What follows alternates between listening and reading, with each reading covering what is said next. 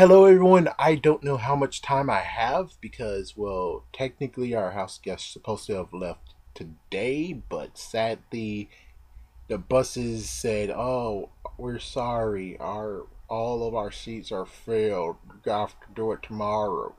So I have this nice little window, and I'm hoping to just do this little thing. So today, everyone, I am defending Home Alone 3. That's right, everyone. For some reason, even a news station did it, and one of my news stations near me, or basically they were looking at some tally thingamabob. And you also have the Nostalgia Critic, who also dissed this freaking movie. So, I like to say I love this movie. This movie, I really enjoy it. I actually would watch it every Christmas. I actually watched it yesterday, even though I did have to pack up a TV, so I missed like the last half of it. But heck, I already know what happens in the movie. But anyways, the thing is that why in the world will you guys actually bash this movie? I mean, right now there's 5 Home Alone movies. I didn't see the 5th one yet because stupid ABC Family wants to keep it to its own self.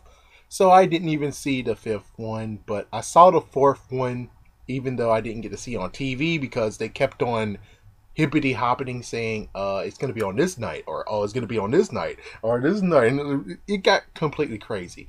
And then they said it's coming out, the video VHS of it is coming out, and then they actually said, oh yeah, never mind, we're not going to release it out this year, we're going to release it next year, which is like, what? Yeah, so they waited until the year after they actually had it on TV to release it, which was kind of...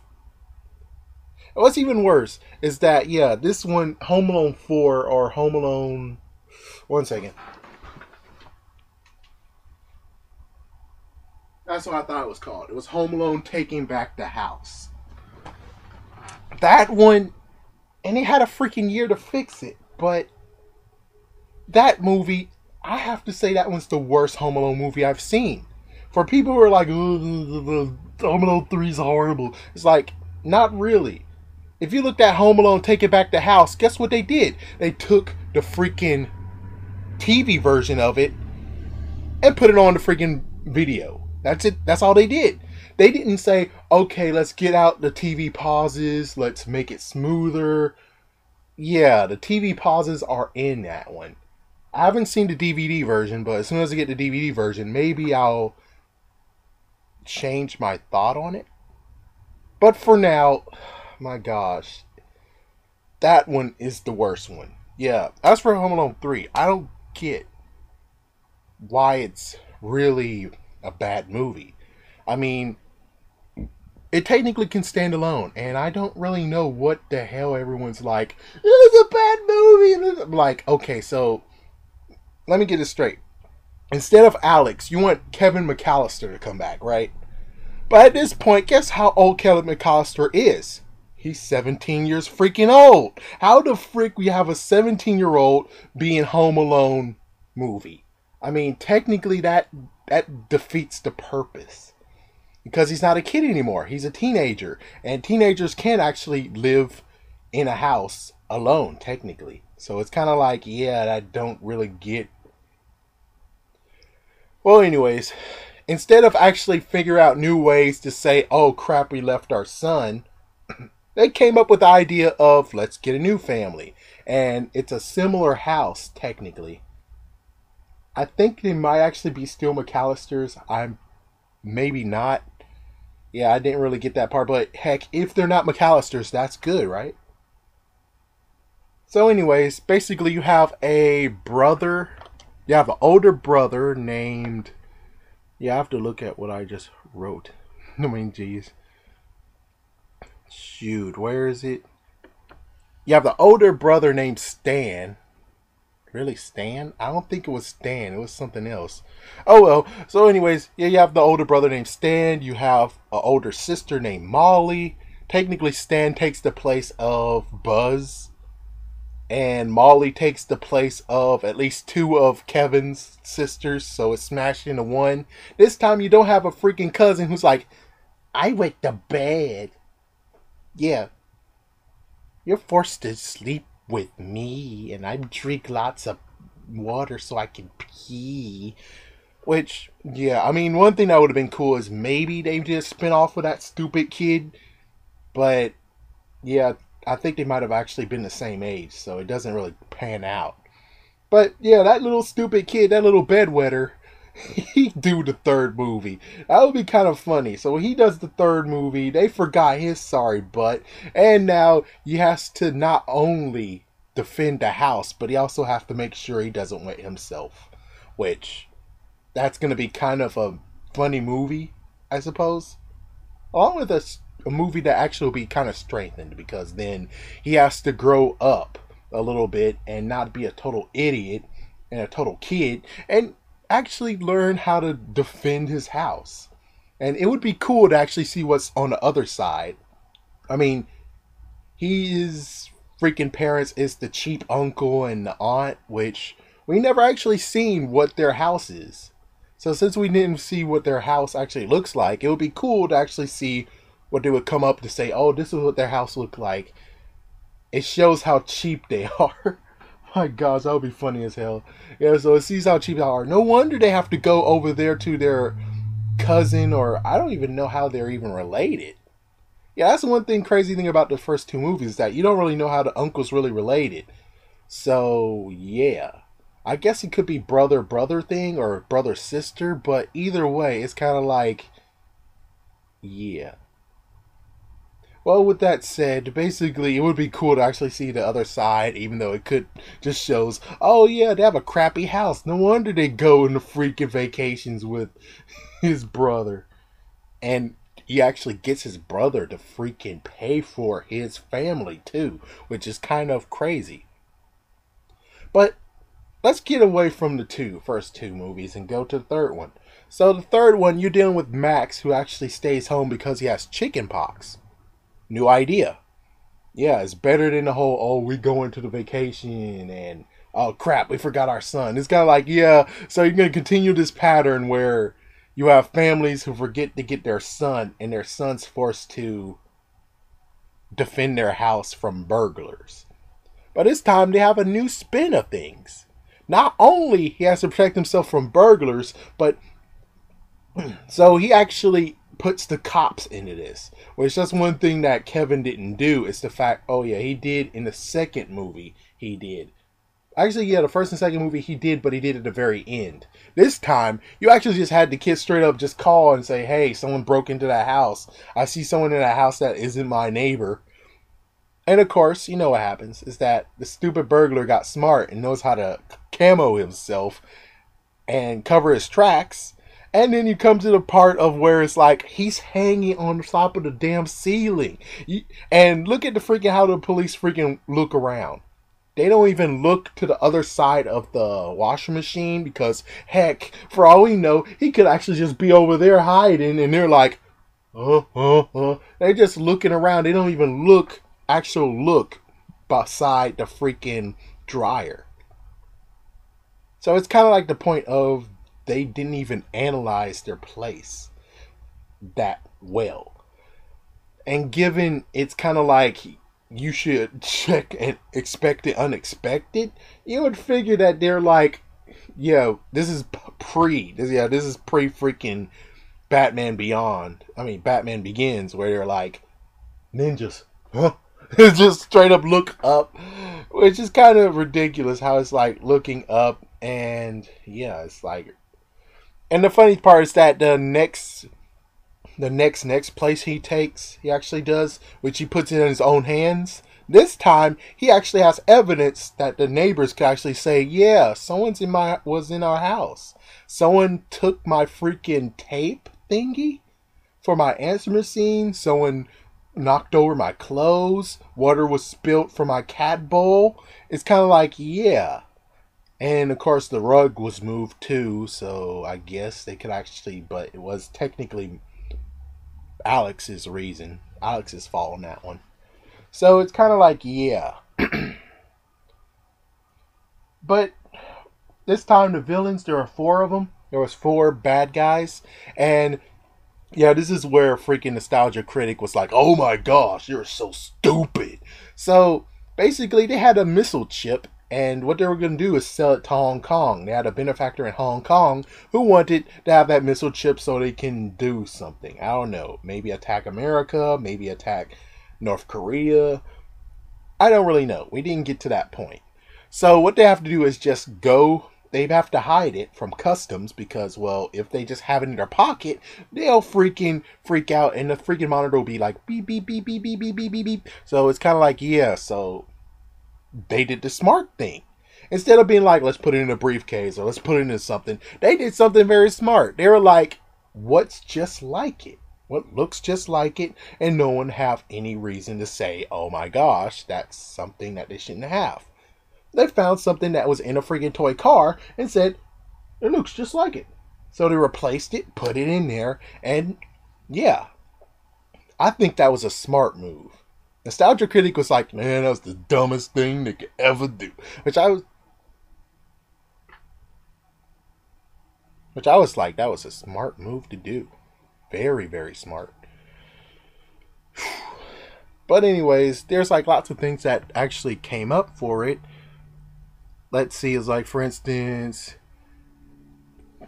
the criminals came up with a smart idea, and Alex came up with it too. That the fact that in the daytime, they were in the suburbs, no one's in home. No one's not really at home, so they're able to actually look through the houses with no one being like, huh?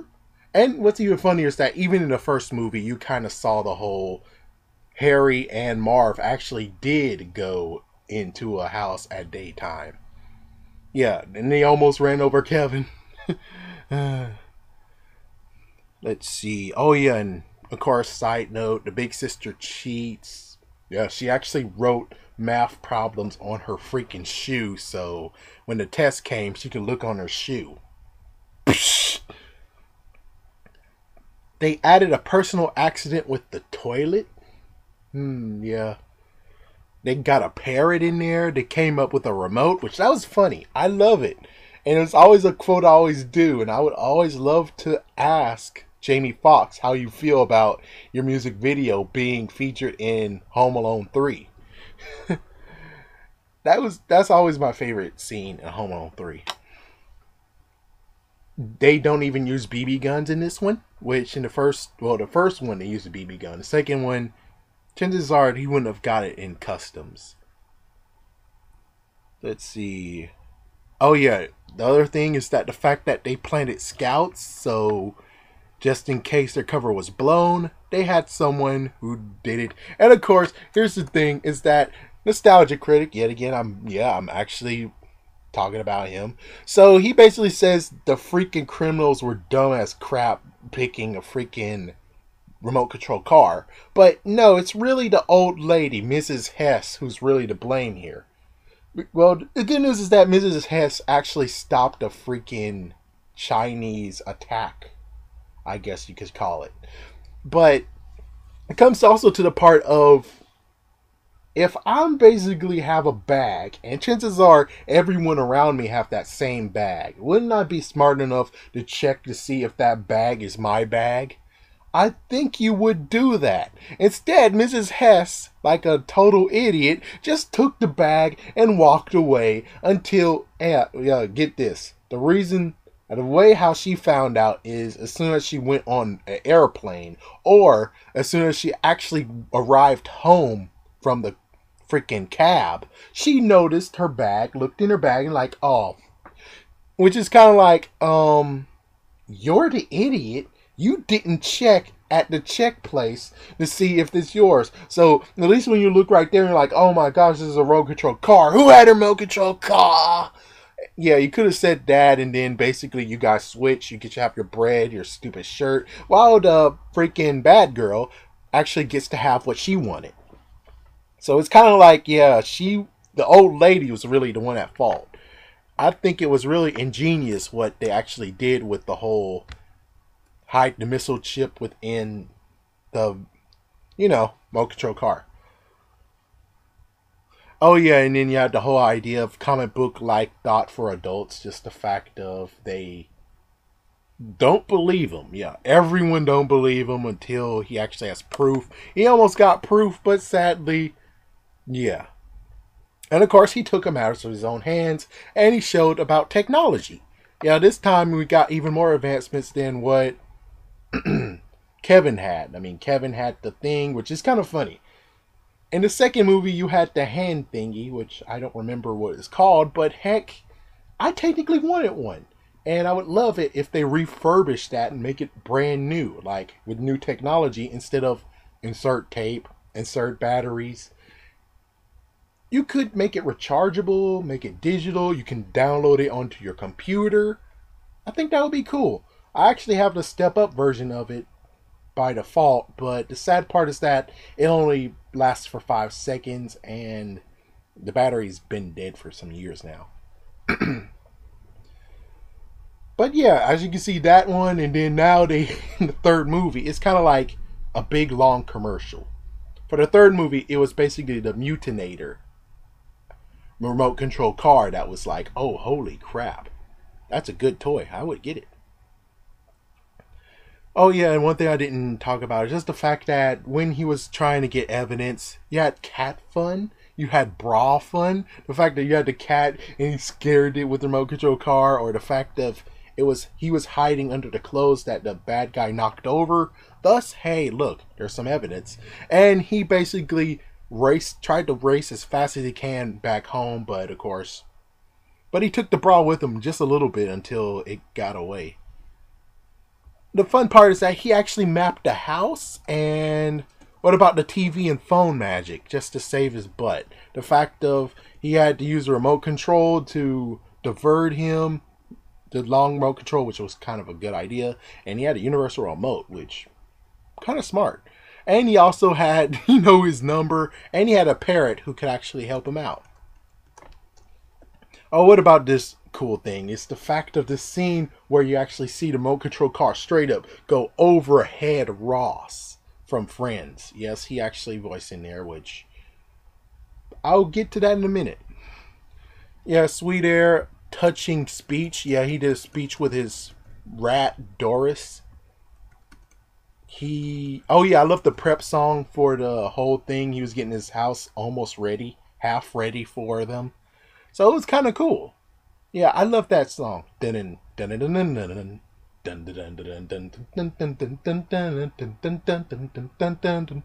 it doesn't sound like that, but it's close to it. Like, oh wait a minute, I got this part.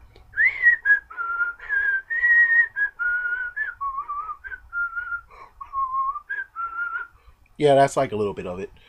But anyways, I love the prep thing. Or what about the gun fake out? The fact that he took a bubble gun, sprayed it black, and put it next to a jacket. So the bad guy would think this is his gun, and he picked up the gun by accident. And he got the real gun and threw it in the trash.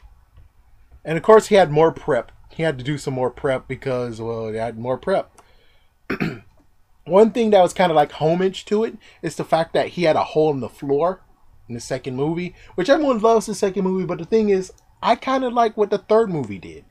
The third movie not only had a hole, he made a hole, but he also covered the hole with a blanket, an actual rug. So the bad guy, which, heck, if Harry, it was Harry. No, it's Marv, sorry. So if Marv actually looked down before he actually walked, he actually could have just jumped over it and then crisis averted. While with Alex here, he basically was smart enough to put a rug over there. And heck, even for more static effect, he actually was there and he gasped saying, and he's like, I got you, little kid. And he jumped, he walked on the rug and that was awesome. Smart move. I like that one. That was good. Fireworks, yeah, he did fireworks too. He did a good job on that. He just figured, planning ahead, just in case if any of them tries to run, where would he hide? And the best place they would hide was actually in an igloo, maybe a kid made. So he lined that up with fireworks and basically sent the parrot out just in case. And of course, he had a rope. Yeah, he had a rope on something. The rope, they had two ropes actually. The first rope was for, it was kind of laced with weights, which I thought that was the one I was talking about. But the other one, the real one I was talking about was the fact that it actually, yeah. Well, anyways, there was like a few ropes things, so there's some homages to it, which was okay. But really, okay, let me just go with this part. So, why you guys hate it so much? Is it because of the girl? You have a girl in Home Alone 3 and she got brutally hurt as if she was a contortionist gone bad? Or what about the fact that Ross? What about Ross? So, you guys got pissed off that Ross from Friends got hurt? Is that what happened? Or is it just the fact that all four of them got infected with chicken pox? Yeah, that's funny. That's the funny ending. Is the fact that not only they all got caught, but they got chicken pox from the boy. That's kind of funny. That's kind of funny. Of course, it could have been the elderly abuse. The fact that they tied up Miss Hess and basically left the door open so she can perish, I guess. Yeah, so are you guys pissed off about that? Because if you're pissed off about that, but she started it. If she would have looked in the damn bag in the first place, none of this would have happened, and then yeah, someone would have got bombed. Ouch. So it kind of like goes like hand in hand of. Oh. But let's see. Home Alone 3, I think it's a very, very good movie. It's a decent movie. It shouldn't be so scrutinized and said worst Christmas movie ever. It's like, it's not the worst Christmas movie ever. It's very, very good. It's good enough for holidays, and I think it does good for being Home Alone 3, being a Home Alone movie without having Kevin McAllister. Which, without that, then, yeah, I mean, without that, who would actually go for it? And technically, Home Alone Taking Back the House be number 3? That would be the worst move ever. So, it's good. I'm glad they actually had him. I'm glad they actually had this movie. This movie was very, very good. When I first saw it, it was interesting as heck. And the punching bag, the punching bag booby trap, funny. Or the fact that they actually put glue in Mega Block wagons and the dude walked into him and now he's stuck with those in him. Or the fact of, yeah, there's just so many of them that was just too good. But don't get me wrong, the first two are good. The first two was very, very good. Those were classics. The third one most likely won't ever be truly called a classic because it's away from the first two movies. But I do have to admit, it's a very good movie either way. And if there was something ranked after classics that was good, I think it should be in that. So thank you for listening and this Throwback Thursdays. And everyone remember, Home Alone 3 is not a bad movie. It's not a bad movie at all. The fourth movie is. I'm sorry, but the fourth movie is. I mean, did you see the fourth movie? They recast Marv. No, Harry, sorry. They recast Harry. They actually made it so that Harry has a girlfriend. And not only that, but Harry's mom is also a bad guy too. Which is kind of like really, really messed up. It really is. It really, really is kind of messed up. So, yeah. I mean, Home Alone 4, unless they actually... Yeah, that's the only thing I really have trouble with. Is that if Home Alone 4 gets rid of the TV breaks in it and make it an actual movie and not a movie made for TV, then I think it actually could rock on its own and be okay. But because of that, I'm like, there's like too much stuff that I'm like, oh my gosh. And it really is, oh my gosh. I mean, it is kind of fun to watch, but it's also a pain to watch because there's freaking TV breaks in it. Well, anyways, I'm going to go and let's hope I get to see the 5th Home Alone movie. I hope it goes on ABC. I hope it comes on ABC very soon. But anyways, I'm going to continue on watching Flash versus Arrow. And looks like I did have enough time to actually do this. So Yay! And for anyone, I will be back on Friday at full power. So stay tuned for that. And eventually I will do the Sideshow Bob one, as long as also all the other ones I said prior to this movie I would do. Video I would do. So thank you for watching, and I am gone. Peace, and have a good Thursday.